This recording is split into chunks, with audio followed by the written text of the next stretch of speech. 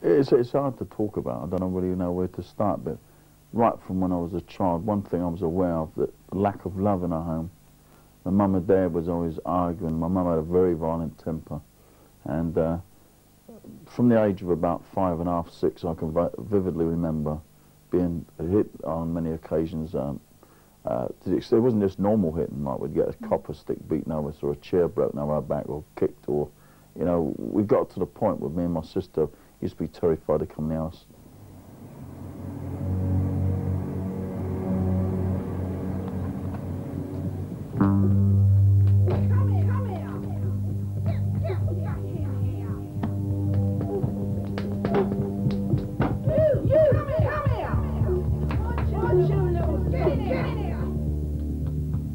There wasn't a day in my whole childhood that I can't remember my mother not ramping and raving about something, or watching her kick my dad about, and he would just stand there and take it. And from a very early age, I became to, you know, loathe, hate my mum, and also my dad, not because he wasn't a loving person. He was really gentle, but I detested him because to me he was just a coward letting a woman do that to him. I was very nervous. Before eventually when I became violent, but in the early days I was very withdrawn, very quiet, and yeah, my education was hampered, yeah, because I had mates at that time. Many of them were turned out to be villains and that, and I presumed that I was a big influence in their lives, but no, and I was to look at them. You used to take my cousin, we were mates from the age of about 10, 8 maybe. We used to go around playing together. We'd go around. And his mother would always be loving to him. Even when we was 13 and 14, we used to smoke. You know, kids are not smoking. She would give him a fag or give me a fag and things like that. You know, I know she'd done some things that were wrong, but there's that loving and caring. She'd always give him sixpence in those days to go to ABC Miners. You know, the Saturday morning thing. Yeah. And I was never given that. Many times my mum would say, you dig the allotment on that and do this and do that and you'll get sixpence to go to pictures, but when I'd done all that, then I wouldn't get the money. There must have been a time when you did have laughs. Oh yeah, I mean, from a very early age I can remember thieving. I think that comes because, I don't know if you're looking for attention or you want the things that other kids have, but me and my sister would go in Woolworths and shoplift. I remember we used to play hooky at school. Me and the fellas that I eventually become members of the gang, we would get our mark, and then we used to have to go across the playing fields to the woodwork shed. And we'd fall out and go into the toilets, and we'd leg it up over the toilet wall.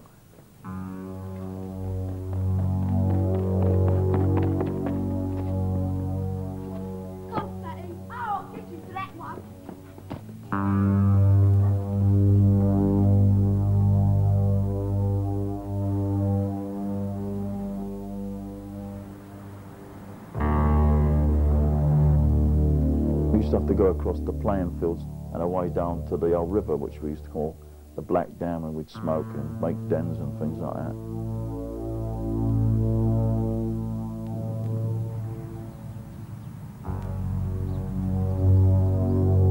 The school attendance office was only about my mum's house, but that was just another ride and I could take it. I got to the point where beatings didn't bother me in the end.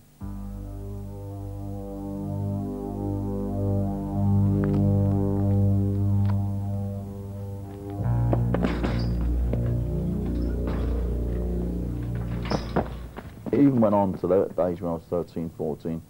She was one of her rages one day, pulling out handfuls of my hair and beating me, and something snapped in me.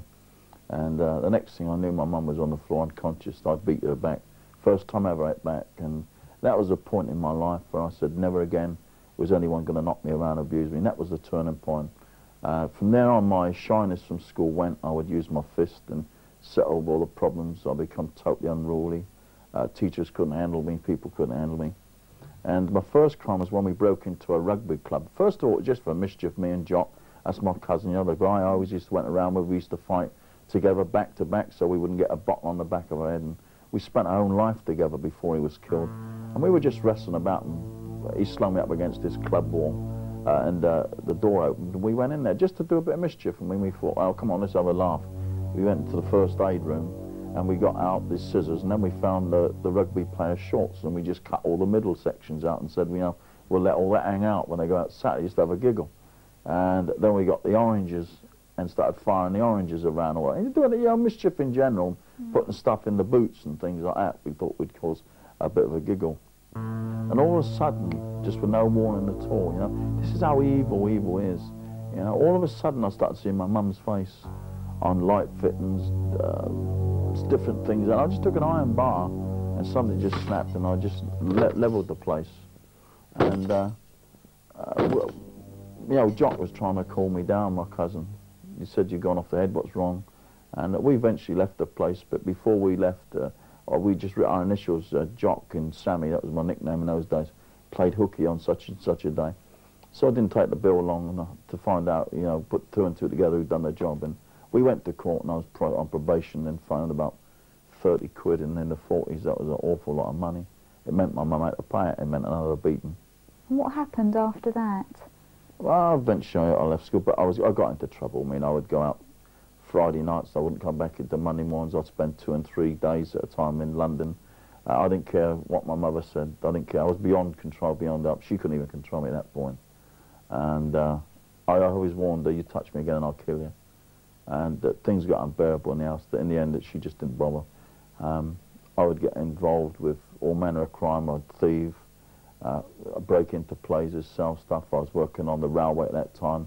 I got involved. You know, you used to get privilege tickets if you worked on the railway. It means you could travel third price. And I used to get these and flog them off to people. Other stuff I got found out about, lost my job. Many other crimes. Broke into a warehouse, stole loads and loads of stuff, and I would just go around conning people, you know, go into shops and things like that and tell them that I was an insurance broker for a bankruptcy firm, or this was fire damage gear, and I would flog it that way. Eventually I met up with a young girl, and I got married at the age of 19. After 1 week of being married to her, I went to court, and obviously they found out about a lot of other crimes. One of these crimes involved a large amount of whiskey, alcohol and cigarettes, thousands and thousands of pounds worth. And I ended up in court with all members of the gang, about 20 of us. And when the magistrate started sentencing, it started off with fines and probation.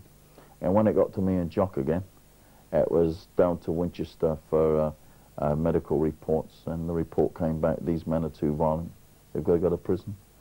And off I went to Lewes Prison in Sussex at that time, and that was the hardest YP, young people's prison, in the country.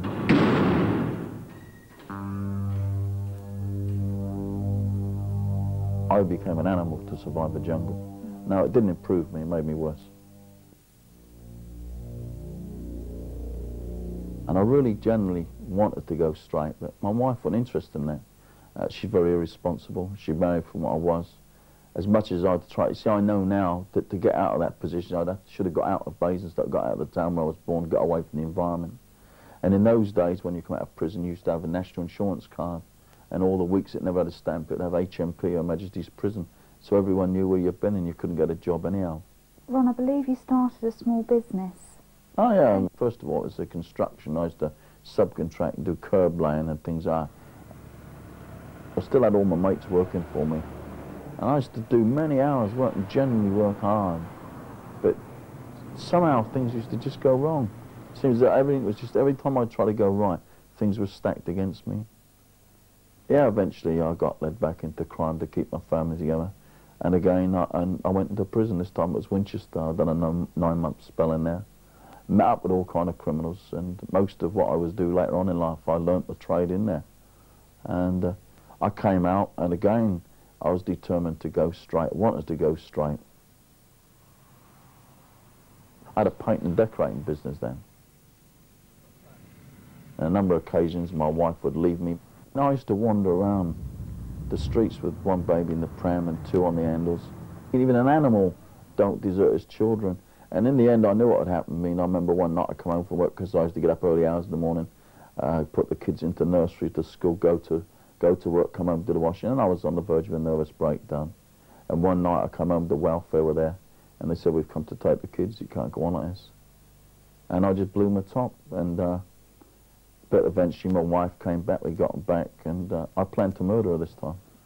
I used to just scream and said, "This can't be happening to me, this isn't happening, it's just a bad dream. I'm going to wake up. I just could not believe this was happening to me. Was there anyone who you felt could help you? Nobody. It turned to drugs. Yeah, I was on second sodium, amytal sodium, other drugs, just enough to just block it out. I mean, many times I almost killed myself. Many times I'd be taken in to be pumped out and things like that for a drug overdose. Yeah, I planned to kill my wife for a start because I knew she was going to clear off as soon as I tried to go straight. My kids were going to go in, and I just wanted to keep my family together. And I dug a hole under a bottom of pigeon loft, and I was going to murder and bury her there. 2 days before I did that, she went. Otherwise I'd done it. But what really made me sure that I was never going to get involved in that kind of crime again, I remember when she came back again, and to keep my family. You see, people say, if you were such a hard case, Ron, why do you let a woman treat you like this? You say, I loved her. I don't know if people can understand that. And above all, I love my children. And they were my life, and if it meant I had to go to hell for them, I was prepared to do it. I didn't care about what people thought of me. I didn't care what I appeared. As long as I had my wife and my family, I was holding on to desperately to what, to me, was the only thing that mattered to me in my life. And, yeah, and I was on top of this roof pulling a job off with a mate in a bigger estate. We was going to take all the lead off this roof, thousands of pounds worth. And whilst we were doing this, car pulled up with 2 plainclothes blokes.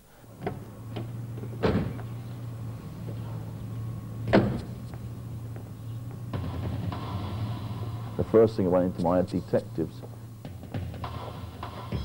And I picked up the axe and I said to my mate, the first police comes through that door, I'm taking his head off. I mean, I was that vicious, I would have killed them.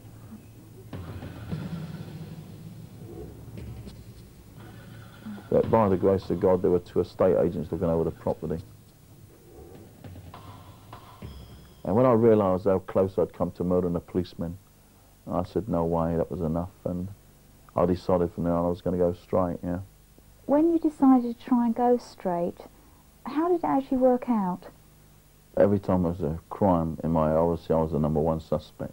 And I would keep telling them that I'm trying to go straight, but I'd go on ID parades. And in the end, yeah, I was approached to be an informer. If I did, it would prove to them that I was going astray.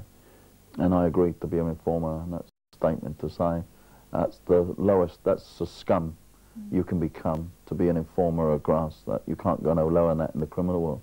But again, to keep my family together, I believed, you know, I was listening to what these people were saying. So to prove that I was trying to go straight away on the inside, and this bloke got set up. They made a raid. When the raid went through, I was allowed to get out the back door. This bloke was charged, sentenced to prison. There was only one thing wrong. My wife informed his mates on what I'd done, so they were out to get even with me, obviously. Because of my reputation, they knew that if you're going to get Ron Sims, you better kill him, because if you don't, he'll get up and kill you. And probably it's my reputation that kept me alive, but they informed the police on many jobs that I'd committed over many periods of years. So really, you ended up in a worse mess? Yeah, they sent me down to appear before Lord Justice Roscoe at the Winchester Court of Sessions with a recommendation that I serve between 3 to 5 years preventive detention, which would mean Dartmoor. I knew that if the guys in prison found out I was an informer, I'd been a dead man inside minutes. And then I heard my wife was going to divorce me, and I tried to kill myself like many blokes do, as many people kill themselves in prisons. You see, I got so desperate at one point in that hospital block, in that cell, that I remember dropping to my knees one night and just screaming out in desperation that if there's a God, you know, please help me. But yeah, a miracle happened. I came in court miraculously. This policeman got up and said that I'd been working for them. I mean, the judge looked at me, he said, I'm going to give you a chance. You've got 3 years. And I thought, well, 3 years, I'll get through there. But then he said the word probation, and that was a miracle. Within minutes, I was outside, free. And I'm back home where I started with my mum. And I had a big chip on my shoulder. You know, my mum had abused me. My first wife had abused me. And I decided then from there on, never again would I ever trust a woman, would ever a woman use me. From now on, I would use women. At what point did you meet your second wife? I went to work at a school. I used to coach them in football. And it was whilst I was there that my wife came for a job Now, I had nothing to do with women for 2 years, I didn't want to do them, but this young girl came in, blonde hair, mini skirt. I mean, the kids were saying, wow. She was actually married, she had a bad marriage. We seemed to have a lot in common, and we went away together, but it was mostly for company. I mean, I thought she was attractive in that, and I suppose in my own way I loved her to a certain amount. But as I said before, I had one foot on the bank, ready to pull myself. Never again was a woman going to use me.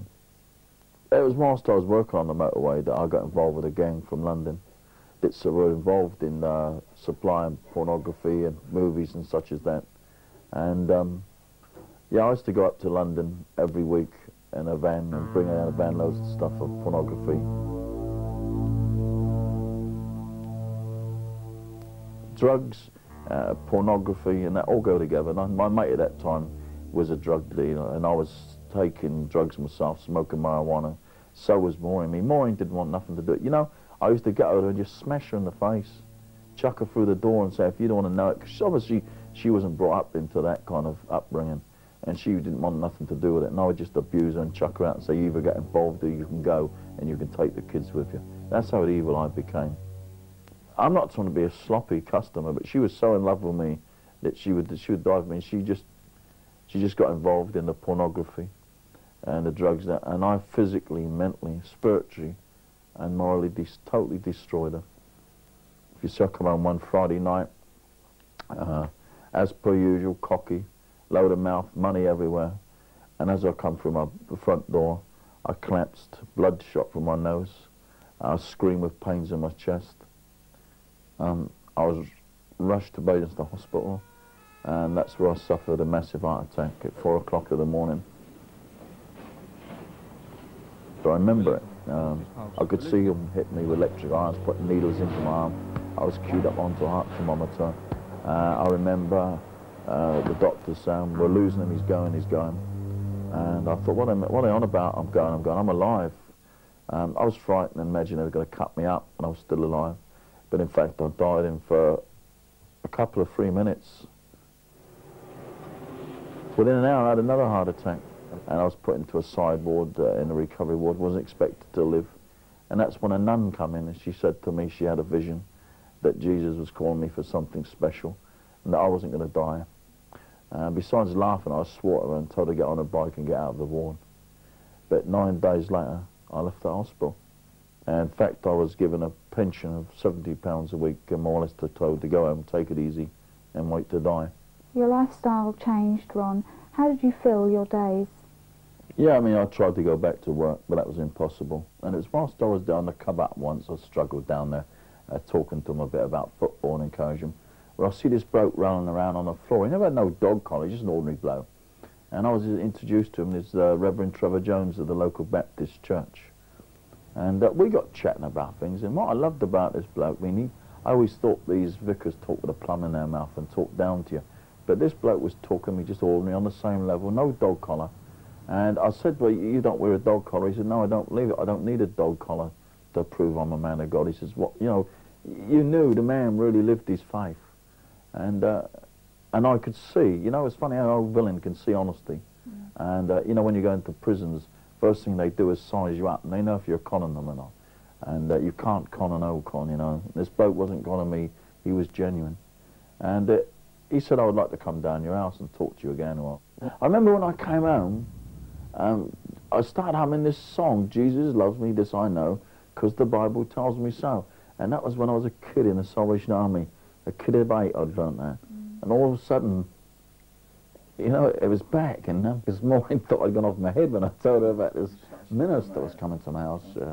But she said, you know, whatever makes you happy, that's fine. The chauffeur says he'll be around for about a quarter of an hour back to home. That's the minister from the Baptist church. Where do you think of that now? Come to see me. All right, Trev. Oh, yeah, better late than ever, mate. Yeah, that's right. Good to see you, Ron. Yeah, this bloke come and see me, and he taught me about the Lord, told me about the prodigal son, told me a lot of things about Jesus, said that he believed that God was calling me for something special. Oh, Jesus, and what it can do for you. Yeah. Right. Now, do you really think he's interested? No, not really, not a bloke. You know, I used to go to Sunday school when I was a youngster, but the state of my life, I wouldn't think God could forgive me for what I've been doing.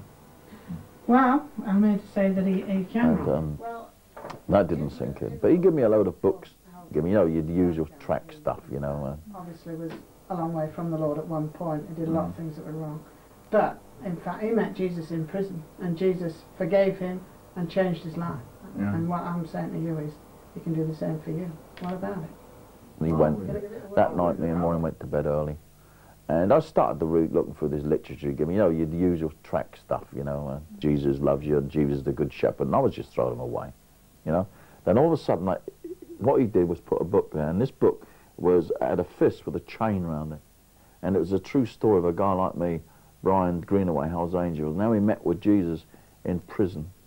And I read this story, and you know, I couldn't believe what I was reading. He'd been a bloke like me, been through much of the same thing like me. He was in prison serving 5 years for malicious wounding 2 people. And how Jesus had come to me, we know we've heard lots of stories about guys who've had visions of Jesus, or Jesus come to them in prisons and told them that above all, not only was he calm, but they could be forgiven. You know, and I was reading there about a man who died for me, that I could be forgiven. I couldn't believe it. And next to me was Maureen, that I'd almost destroyed. She hated me. And my family, my boys next door, they didn't have 2 hoots for me. And I was dying, and I deserved to die. And I just read this book about, not only had Jesus come to Brian Greenaway in prison and forgiven him, but he went on to become a minister. And right to this very day, he's still part of the London City Mission going into prisons. And I thought, that's no good, I'm dying, and God couldn't use me. But all I knew, that God was saying something to me, I need you. And I just said, okay, God, if you're for real, you can have me. And I knew I'd been saved. I mean, for the first time in my life, I really cried for Ron. It hurts now, but can you understand that I knew I'd been forgiven? All the hate I went through and all the hurt seemed to just drain out of me. And I looked at Maureen and I just cried even more, and I said, God, why did you allow that? Why did you allow my mum to hit me? Why did I go to prison? Why did my first marriage break down? Why did I get involved in this muck? Why did I do this to Maureen? No, etc., etc. And I know I heard Jesus say deep in my heart, I allowed you to live in that evil world. Now I want you to go out and show it, God. First thing happened, I got up in the morning and I said to her and the boys, we're going to church. And they all thought I'd gone completely crackers by now. But we went down to the local Baptist church. You can imagine what they thought when they see me walking in there. But that was the start of it. Next thing I said, we got to go and knock the doors. And the minister said, you what? I said, we got to knock the doors everywhere in Hartley, Whitney. I want everyone to know that I thought I was the first guy that found this Jesus. And well, I don't think he'd done it out of loyalty because he felt God was done. I thought he'd done it more out of fear because we were Ron Sims was. But we went round the doors in Hartley, Whitney, and told them about Jesus. The change in me was so much that within 6 weeks, Maureen said to Trevor, I don't know what's happened to Ron, but what's ever happened to him, I want. And she gave her heart to the Lord. And then eventually my whole family, my 3 boys, give their heart to the Lord. And this old house is just on fire for Jesus. The most evil, rotten thing, terrifying thing ever happened in my life was prison. I now go back into prison with a Bible. Telling the guys now about Jesus, what he's done for me. And you've seen some of the stories that are on the letters. I'm seeing hundreds of men in prisons all over this country coming to Jesus. And they're not freak. It's not a freak story. Not only as prisoners, but prison officers, prison governors, prison staff are coming to know Jesus as well. And you know, I'm also a member of the Christian Police Association. You understand that? My sworn enemies, men that I wouldn't have thought about killing before, I now go around with chief constables. Let's weigh it up. I could be out in that world making a fortune. Why do I want to sit here? Why do I go around churches? Why do I write? Why have I written this story? Why am I don't travel 400 and 500 miles to go into a prison and to go back in the hell that I've just come out of, to relieve that clanging and banging of keys, to tell a story that's just a load of, just a joke.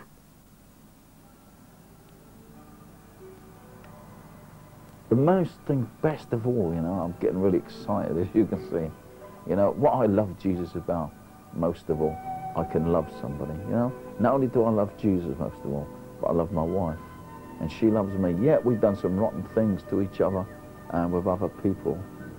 But you see, when anyone's in Christ Jesus, they're new creations. Old things have passed away. behold, new things has come. And Ron's a new person.